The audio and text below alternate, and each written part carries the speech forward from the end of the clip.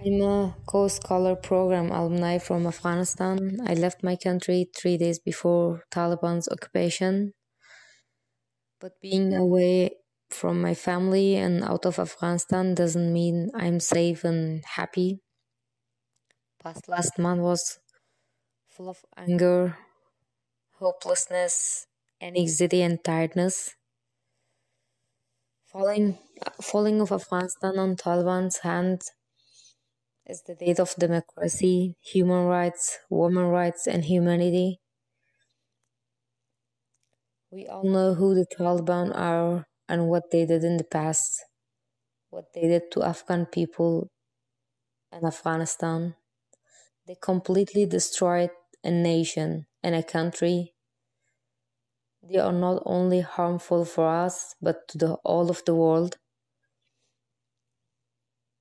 It's very clear that behind this terrorist group is the war contractors that are playing their political games, but the price is being paid by the innocent civilians and Afghan people. I don't want to talk about what's happening right now in Afghanistan because it's very fully covered by the news channels, reports, and documentaries and social media.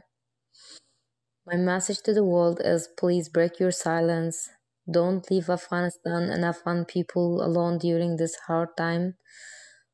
We all know who the Taliban are. They are not changed. They are still the same and they will never change. We need your help during these hard times. Don't leave us alone. Don't leave the people to lose trust on human rights and humanity.